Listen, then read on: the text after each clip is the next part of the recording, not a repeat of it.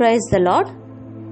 కరీంనగర్ అధ్యక్ష మండలంలో 39 సంవత్సరాల సేవా పరిచర్యను జరిగించినటువంటి రెవరెండ్ వాసా జాన్సన్ అయ్యగారి దర్శనం, నిదర్శనం మరియు వారి చివరి కోరిక కొనసాగించుటకు దేవుడు మాకు అనుగ్రహించిన కృపను బట్టి ప్రతి స్థలమునకు సువార్త చేరవేయుటకు, ప్రకటించుటకు నీ స్వరం రేడియో వారి జ్ఞాపకార్థం 2018వ సంవత్సరంలో ప్రారంభించడం జరిగింది. సువార్త పరిచర్యలో కొనసాగించబడుతూ ఉంది. నీ స్వరం రేడియో నందు ఆత్మీయమైన ప్రసంగాలు, అద్భుతమైన సాక్ష్యాలు, ప్రత్యేకంగా ఆదివారం ఆరాధనలు, ప్రత్యేకమైన టాక్ షోస్, బైబుల్ స్టడీస్, చిన్నపిల్లల కొరకు, మహిళల కొరకు ప్రత్యేకమైన కార్యక్రమాలు, మరి ముఖ్యముగా ఉజ్జీవభరితమైన పాటలు మరియు అనేకమైన కార్యక్రమాలు నీ స్వరం ఆన్లైన్ క్రిస్టియన్ రేడియో ద్వారా జరిగించబడుచు ఉన్నవి. ఇటు కార్యక్రమాలు 24/7 అనునిత్యం ఆత్మీయ మేలులు పొందుకొనులాగున ప్రపంచ నలుమూలల అనేక మాధ్యమాల ద్వారా అందించడం జరుగుతుంది.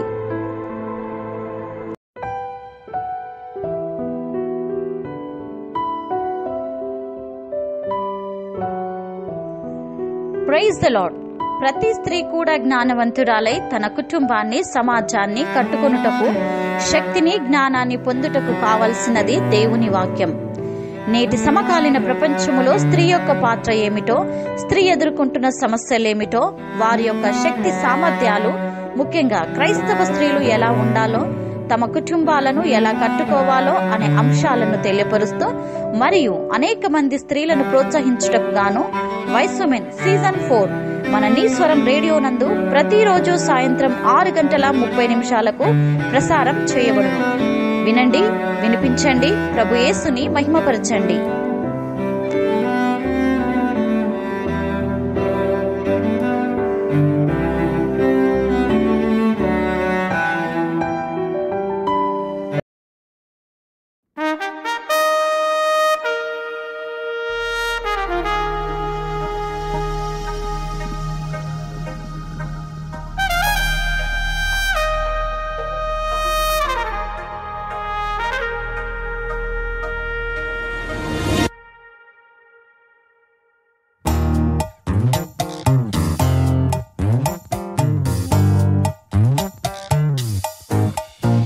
విశ్వాస వనితలం యెహోవా నీడన నివాసులం.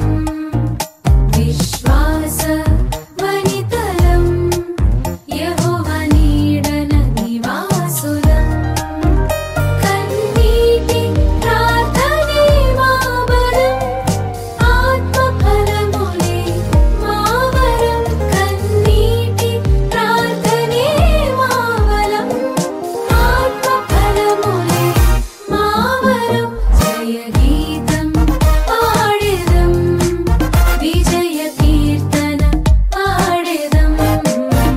జయ గీతం పాడెదం, విజయ కీర్తన పాడెదం.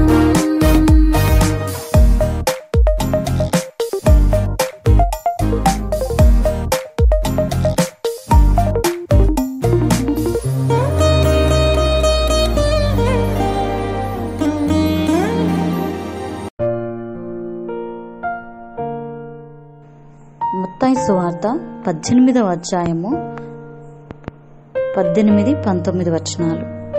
భూమి మీద మీరు వేటిని బంధింతురో అవి పరలోకమందును బంధింపబడును. భూమి మీద మీరు వేటిని విప్పుదురో అవి పరలోకమందును విప్పబడునని మీతో నిశ్చయముగా చెప్పుచున్నాను. మరియు మీలో ఇద్దరు తాము వేడుకొను దేని గూర్చి అయినను భూమి మీద ఏకీభవించిన ఎడల అది పరలోకమందున్న నా తండ్రి వలన వారికి దొరుకునని మీతో నిశ్చయముగా చెప్పుచున్నాను. యోహాను సువార్త 14వ అధ్యాయం 14వ వచనం. నా నామమున మీరు నన్నేమి అడిగినను నేను చేతును. దేవుని యొక్క సహాయము కొరకు ప్రార్థన అంశములను చదువుకుందాము. ప్రతి స్త్రీ తన గృహమును, సంఘమును దేశమును కట్టుకొనుటకు కావలసిన జ్ఞానమును దేవుడు దయచేయుట కొరకు ప్రార్థించుదము. స్త్రీలు అన్ని రంగాలలో అభివృద్ధిని సాధించుట కొరకును ప్రార్థించుదము. ప్రస్తుత కాలంలో క్రైస్తవులపై జరుగుచున్న దాడుల నుండి దేవుడు తన ప్రజల పక్షముగా ఉండుటకును మరియు ముఖ్యముగా మణిపూర్లో జరుగుచున్న దాడుల నిమిత్తమై అక్కడ శాంతి సమాధానాలు నెలకొనులటున్న ప్రార్థించుదము. ప్రపంచ దేశాలు ఎదుర్కొంటున్న ఆర్థిక మాంద్యమును అధిగమించుటకు కావాల్సిన సహాయము కొరకును ప్రార్థించుదము. రోగుల కొరకును ఆర్థిక ఇబ్బందులతో బాధపడుతున్న వారి కొరకును ప్రార్థించుదము. ప్రజలందరూ యేసుక్రీస్తుని నిజమైన రక్షకునిగా అంగీకరించి తమ హృదయాలలో క్రీస్తును కలిగి జీవించుచు మరియు రెండవ రాకడ కొరకు సిద్ధపడులాగున వారి కొరకు ప్రార్థించుదము. వాయిస్ మెన్ కార్యక్రమం కొరకును ఇందులో ప్రసంగించుచున్న ప్రతి దైవజనురాలి కొరకును మరియు నీ స్వరం ద్వారా జరిగించబడుచున్న పరిచర్య కొరకును ప్రార్థించుదము. ఇట్టి అంశములన్నిటి కొరకు ప్రార్థన చేయగా అట్టి ప్రార్థనలో మనమందరము ఏకీభవించుదము.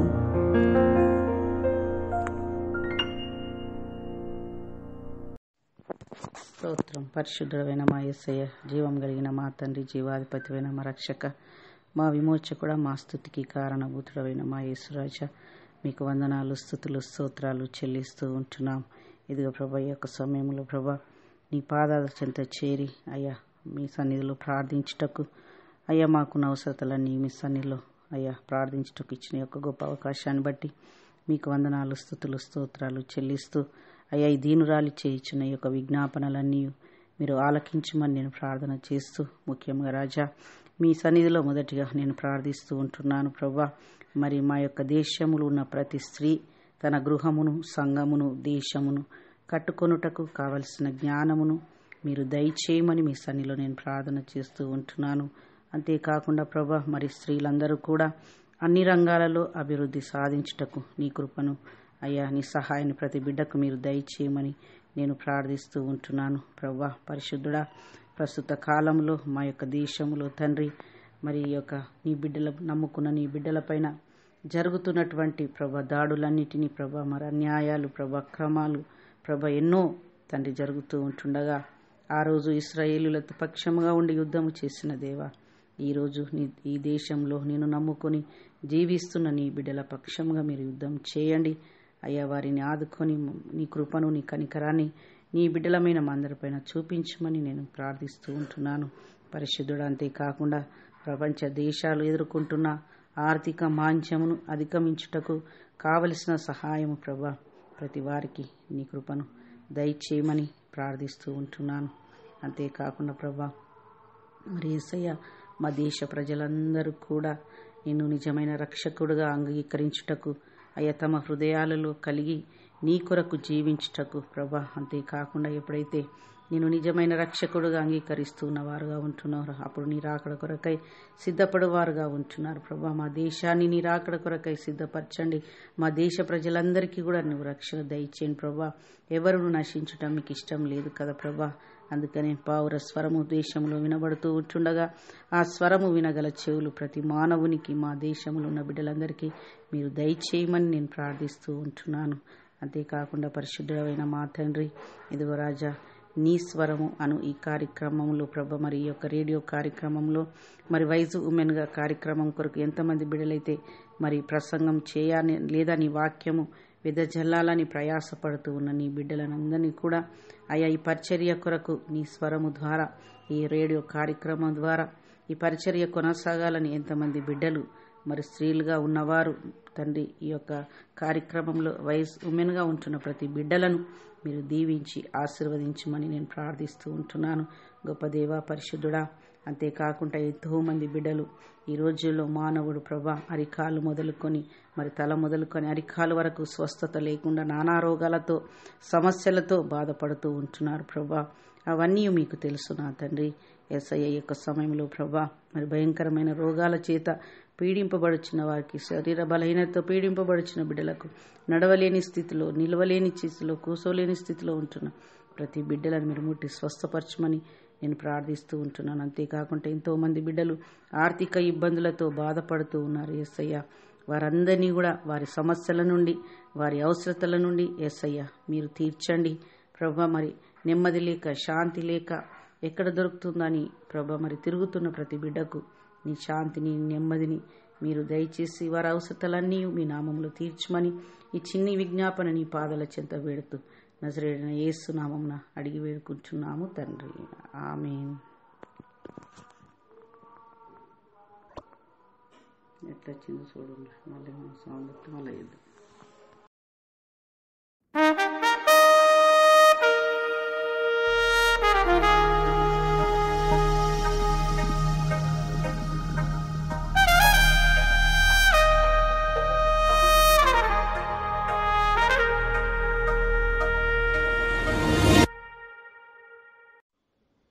ప్రియమైన నీ స్వరం శ్రోతలందరికీ ప్రభు అయిన యేసుక్రీస్తు నామమున వందనములు. వాయిస్ విమెన్ సీజన్ 4 కార్యక్రమం నందు 45వ రోజు వర్తమానికులుగా సిస్టర్ జెస్సీ ఏలియా గారు ఏర్పాటు చేయబడినారు. వీరికి నీ స్వరం పక్షమున ప్రత్యేకమైన శుభములు తెలియజేయుచున్నాము. సిస్టర్ జెస్సీ ఏలియా గారు రాజీవ్ నగర్, మంచిర్యాల ప్రాంతంలోని జీసస్ గ్రేస్ ఇవాంజలికల్ మినిస్ట్రీస్ ద్వారా ప్రభు పరిచర్యను కొనసాగించుచున్నారు. ఇట్టి సమయంలో సిస్టర్ జెస్సీ ఏలియా గారు వాక్య సందేశం అందించెదరు. మన ప్రభువును రక్షకుడు అయిన యేసు నామంలో మీకందరికీ నా వందనాలు. ఈ అద్భుతమైన అవకాశం ఇచ్చిన దేవునికి నా కృతజ్ఞతలు. దేవుడు తన దాసులను వాడుకొని నీ స్వరం అనే ఈ రేడియో కార్యక్రమాల ద్వారా అనేక మంది ప్రజలకు ప్రభు వాక్యాన్ని, ప్రభు ప్రేమను ప్రకటించడానికి ఏర్పాటు చేసిన ఈ మంచి మార్గమును బట్టి, తెరచిన మంచి ద్వారాన్ని బట్టి, వాడబడుతున్న ప్రతి దైవజనులను బట్టి, ఈ పరిచర్యలో పాలు పొందుతున్న ప్రతి ఒక్కరిని బట్టి నేనెంతో ప్రభువును మహిమపరుస్తున్నాను. మరి ఈ సీజన్ 4లో మనకివ్వబడిన అంశం ఒకసారి చదువుకొని చిన్న మాట ప్రార్థనతో వాక్య ధ్యానంలోకి వెళ్దాం. యాకోబు 3:17. అయితే పైనుండి వచ్చు జ్ఞానము మొట్టమొదట పవిత్రమైనది, తరువాత సమాధానకరమైనది, మృదువైనది, సులభముగా లోబడునది, కనికరముతోనూ మంచి ఫలములతోనూ నిండుకొనినది, పక్షపాతమైనను వేషధారణయైనను లేనిదియునై ఉన్నది. ప్రార్థన చేసుకుందాం. వాక్యమయున్న యేసయ్య, యెహోవా మాటలు పవిత్రమైనవి. అవి మట్టి మూసలో 7 మారులు కరిగి ఊదిన వెండి అంత పవిత్రములు అని మీ వాక్యం సెలవిస్తుంది. అటువంటి పవిత్రమైన మీ మాటలు వినడానికి మాకిచ్చిన ఈ సువర్ణ అవకాశమును బట్టి మీకు కృతజ్ఞతలు చెల్లిస్తున్నాము. మీ మాటలు వినడానికి, గ్రహించడానికి, యోగ్యమైన మంచి మనసుతో స్వీకరించడానికి, అవలంబించి నడుచుకోవడానికి మా కళ్ళు, చెవులు, హృదయం తెరచి అందులో నూరంతలుగా ఫలించడానికి, మా విశ్వాసం పెంపొందడానికి మాకు కృప చూపుమని ప్రార్థిస్తున్నాను. మీ సేవకురాల్ని మరుగుపరచి మీ ప్రజలమైన మా అందరితో మీరే మాట్లాడమని మీ చిత్తం, ఉద్దేశం, తలంపులు మాకు తెలియజేసి ముడత, మచ్చ, డాగు, కలంకం అట్టిది మరి ఏదీ లేకుండా మమ్మల్ని సరిచేసి నిలువబెట్టుమని యేసు పరిశుద్ధ నామంలో ప్రార్థిస్తున్నాను తండ్రి. ఆమెన్.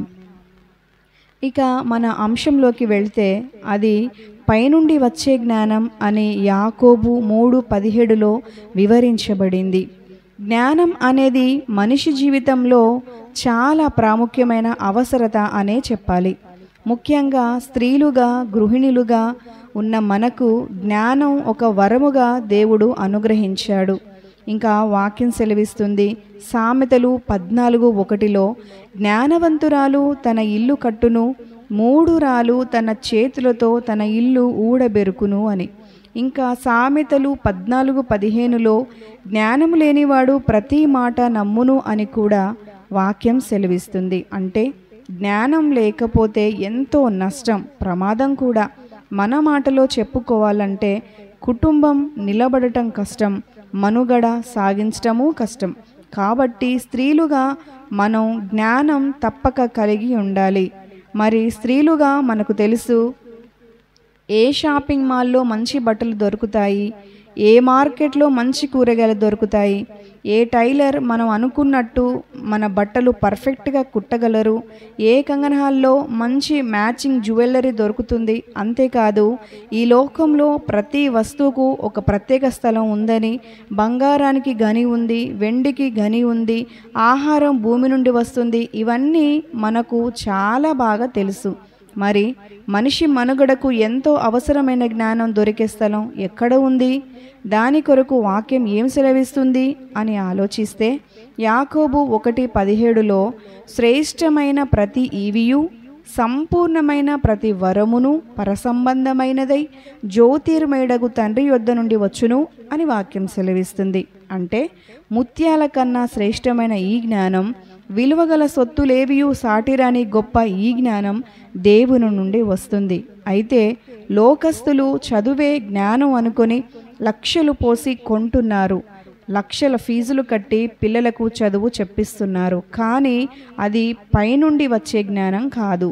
అసలు పైనుండి వచ్చే జ్ఞానం అంటే ఏమిటి అని ఆలోచిస్తే జ్ఞానం అంటే యేసుక్రీస్తు ప్రభువారు. ఆయనే పైనుండి దిగి వచ్చిన జ్ఞానమై ఉన్నారు. ఒక్క మాటలో చెప్పాలంటే దేవుడే జ్ఞానానికి ఆధారం. దేవుని తెలుసుకోవటమే అసలైన జ్ఞానం. హల్లెలూయా. యాకోబు 3:17లో చెప్పబడ్డవన్నీ అక్షరాల యేసుక్రీస్తు ప్రభువారి లక్షణాలే. మనం తన వలె అవన్నీ కలిగి ఉండాలని ఆయన వాటిని మన కోసం రాయించారు. దేవుడు కోరిన ఈ లక్షణాలన్నీ మనమును కలిగి ఆయన హృదయవాంఛను తీర్చేవారంగా ఉందుముగాక. ఆమెన్. ఇక ప్రభువులోని ఆ ఒక్కో లక్షణాలను మనం ధ్యానం చేసుకుందాం. మొదటిగా పవిత్రమైనది. మన దేవుడు పవిత్రుడు, పరిశుద్ధుడు.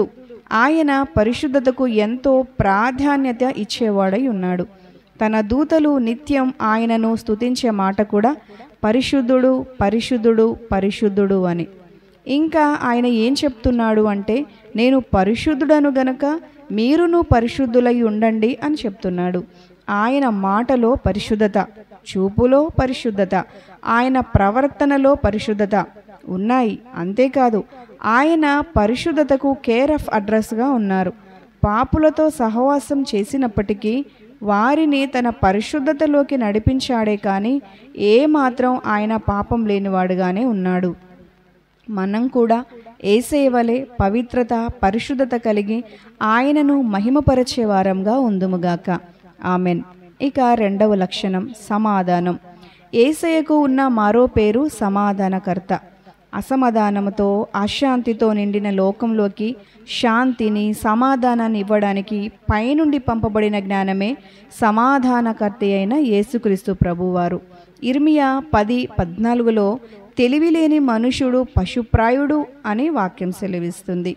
తెలివి లేక, జ్ఞానం లేక మన జీవితాల్లో ఏ అజ్ఞాన క్రియలను బట్టి అసమాధానం అనుభవిస్తున్నామో అది సమాధానకర్త అయిన యేసు నామంలో తొలగిపోయి మన జీవితాలు, కుటుంబాలు, పరిచర్యలు సమాధానముతో నింపబడునుగాక. ఆమెన్. అంతేకాదు యేసు ప్రభువారు దేవునికి దూరమైన ప్రజలను ఏకముగా సమకూర్చి తండ్రితో సమాధానపరచడానికి సమాధానకర్తగా పంపబడ్డారు అని వాక్యం సెలవిస్తుంది. ఎవరైతే సమాధానపరిచేవారుగా ఉంటారో వారు దేవుని కుమారులు అనబడతారని కూడా వాక్యం సెలవిస్తుంది. దేవుని సమాధానం మనం మాత్రమే అనుభవించటం కాదు కానీ ప్రజలను దేవునితో సమాధానపరుస్తూ దేవుని కుమార్తెలముగా పిలువబడుదుముగాక. ఆమెన్. ఇక మూడవ లక్షణం ఏమిటంటే మృదుత్వం. బైబిల్ గ్రంథం మొత్తంలో మనం చూస్తే ఆయన మాట తీరు ఎంతో మృదువైనదిగా, ప్రేమ కలిగినదిగా మనకు కనబడుతుంది. యోహాను సువార్త 7వ అధ్యాయంలో ఒకానొక సందర్భంలో యేసును తమ దగ్గరకు తీసుకుని రమ్మని ప్రధాన యాజకులు, పరిసయ్యులు, బంట్రౌతులను యేసు దగ్గరికి పంపితే వారు యేసయ్య మాటలు, ఆయన బోధనలు విని విని వట్టి చేతులతో తిరిగి వచ్చారు. అప్పుడు ఆ యాజకులు పరిసయ్యులు మీరెందుకు అతన్ని తీసుకురాలేదు అని అడిగితే, ఇంతవరకు ఆయనలాగా మాట్లాడిన వారిని మేము చూడలేదని వారు సమాధానమిస్తారు. సామెతలు 15:1 వాక్యం ఈ విధంగా సెలవిస్తుంది, మృదువైన మాట కోపమును చల్లారుస్తుంది, నొప్పించే మాట కోపమును రేపుతుంది అని. మృదువైన ఆయన మాటలు కఠినులైన బంట్రౌతులను కూడా స్తంభింపచేశాయి. మనం కూడా యేసయ్య వలె మృదువైన మాట తీరు కలిగి ఉందుముగాక. ఆమెన్. ఇక 4వ లక్షణం సులభంగా లోబడటం. లోబడటం అంటే సులభంగా విధేయత చూపటం. యేసు దేవుడై ఉండి కూడా ఈ భూమి మీద తనకు తల్లిదండ్రులుగా ఉన్న మరియా యోసేపులకు లోబడి ఉన్నాడని లూకా 2:51 వాక్యం సెలవిస్తుంది. సులభంగా లోబడటం అంటే మారు మాట మాట్లాడకుండా, తిరుగు ప్రశ్నలు వేయకుండా, తికమక పెట్టకుండా, ఇక మన భాషలో చెప్పాలి అంటే ఏ మాత్రం సతాయించకుండా ఒక్కసారిగా లోబడ్డాడు. అంతేకాదు, తండ్రి అయిన దేవునికి సంపూర్ణ విధేయత చూపి తన అనుభవ జ్ఞానం చేత అనేకులను విడిపించాడని యెషయా 53:11 వాక్యం సెలవిస్తుంది. విధేయతకున్న మరో రూపం లేదా అర్థం తగ్గింపు. ఇంకా ఫిలిప్పి 2:6 యేసు దేవునితో సమానంగా ఉండే భాగ్యాన్ని వదిలి మనుషుల పోలికగా పుట్టి దాసుని స్వరూపం ధరించి తన్ను తాను రిక్తునిగా చేసుకొని శిలువ మరణం పొందేంతగా విధేయత చూపాడు. అది కూడా పాపుల రక్షణ కోసం అని వాక్యం సెలవిస్తుంది. అది సులభంగా లోబడటం అంటే. ఆయన ఆ విధంగా తన్ను తాను తగ్గించుకున్నాడు కాబట్టే హెచ్చింపబడ్డాడు. హల్లెలూయా. నశించిపోయే ఆత్మల రక్షణ కోసం దేవుడు నేడు మనకు ఏ పని అప్పగించినా సంపూర్ణ విధేయతతో జరిగించి యేసు వలె దేవుని ఉద్దేశం నెరవేర్చే వారంగా మనందరము ఉందుముగాక. ఆమెన్. అన్ని విషయాల్లో మనల్ని మనం ప్రభు ముందర తగ్గించుకొని తగిన సమయమందు ఆయన చేత హెచ్చింపబడే వారంగా ఉందుముగాక. ఆమెన్. ఇక 5వ లక్షణం కనికరం. యేసు తన దగ్గరకు వచ్చిన వారు తాము ఎట్టి వ్యాధి గలవారైనను ఎట్టి సమస్య గలవారైనను వారి మీద కనికరపడి వారిని స్వస్థపరిచి విడుదల చేసి తృప్తిపరిచి పంపాడని వాక్యం సెలవిస్తుంది. మార్కు 1:40-44 వచనాలలో ఒక కుష్ఠరోగి వచ్చి నీకిష్టమైతే నన్ను శుద్ధునిగా చేయగలవు అని వేడుకుంటే అతని మీద కనికరపడి చెయ్యి చాపి అతన్ని ముట్టి నాకిష్టమే అని చెప్పి అతన్ని శుద్ధి చేశాడు. భోజనం చేయడానికి కూడా తీరిక లేకుండా ప్రజలను స్వస్థపరుస్తున్నప్పుడు, పరిచర్య జరిగిస్తున్నప్పుడు వారి మీద అరవలేదు, వారి మనస్సు విరిగేలా మాట్లాడలేదు. కానీ వారు కాపరి లేని గొర్రెల వలె విసిగి చెదరి ఉన్నారని వారి మీద కనికరపడి సహాయం చేశాడు. ఆయనలో ఉన్న ప్రేమ, కనికరం, నమ్మకత్వం, పరిశుద్ధత, సత్యం వంటి మంచి ఫలాల ద్వారా తండ్రిని మహిమపరిచాడు. క్రీస్తు లాంటి ప్రేమ, కనికరం కలిగిన మనస్సు మనమును కలిగి ఉండి తండ్రిని మహిమపరిచేవారంగా ఉందుముగాక. ఆమెన్.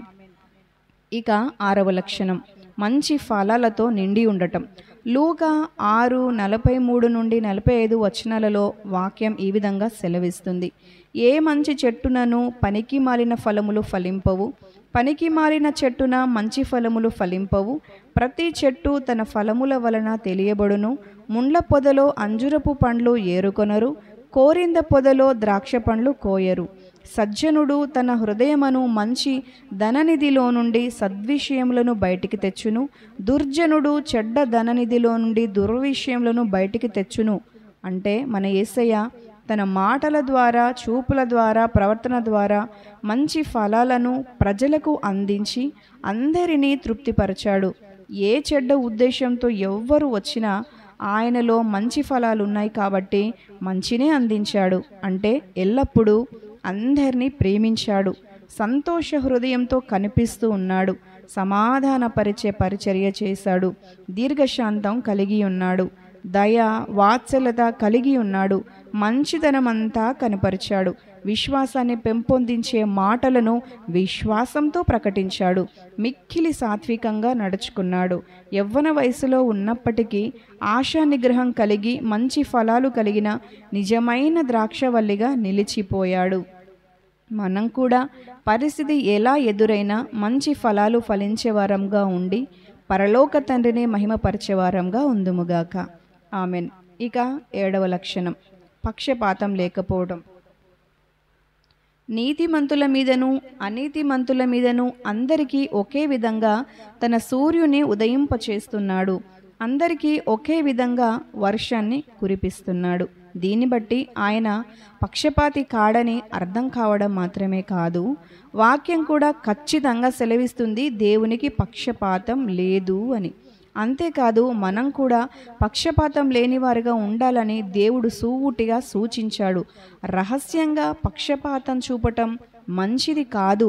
ఇంకా పక్షపాతం చూపేవారు అపరాధులుగా తీర్చబడి పాపం చేసిన వారవుతారు అని యాకోబు 2:9 రాయబడి ఉంది. కాబట్టి ప్రభు కోరిన విధంగా పక్షపాత వైఖరి విడిచిపెట్టి ప్రభు వలె నీతిని న్యాయాన్ని ప్రేమించి జరిగించేవారంగా మనము ఉందుముగాక. ఆమెన్. ఇక చివరిగా 8వ లక్షణం, వేషధారణ లేకపోవటం. వేషధారులైన శాస్త్రులను ఆయన మారు మనసు పొందుమని చాలా చోట్ల హెచ్చరిక చేయటాన్ని బట్టి ఆయన వేషధారణను అసలే సమర్థించడు అని వాక్యం స్పష్టంగా సెలవిస్తుంది. అసలు వేషధారణ అంటే ఏమిటి? దాన్ని మనకు అర్థమయ్యే భాషలో చెప్పుకోవాలంటే నటన లేదా నటించటం. అనగా లోపల ఒక విధంగా ఆలోచించటం, బయట మరోలా ప్రవర్తించటం. మనం అంతరంగంలో ఏమై ఉన్నామో అదే మన నిజ జీవితం. కానీ కొన్నిసార్లు మనం లోపల ద్వేషం పెట్టుకొని, కోపం పెట్టుకొని బయటికి మాత్రం ప్రేమ సమాధానం ప్రదర్శిస్తూ ఉంటాం. కానీ ప్రభు అంటున్నారు, మీరు అలా ఉండకూడదు, మీ అంతరంగాన్ని శుద్ధి చేసుకోవాలి అంటున్నారు. మనం లోపల బయట ఒకే రీతిగా ఉండాలి. హృదయంలో ప్రేమ ఉండాలి, ప్రవర్తనలో కూడా ప్రేమ ఉండాలి అనేది ఆయన చిత్తమై ఉన్నది. గిన్నె లోపల మరియు బయట కూడా శుద్ధి చేయాలి.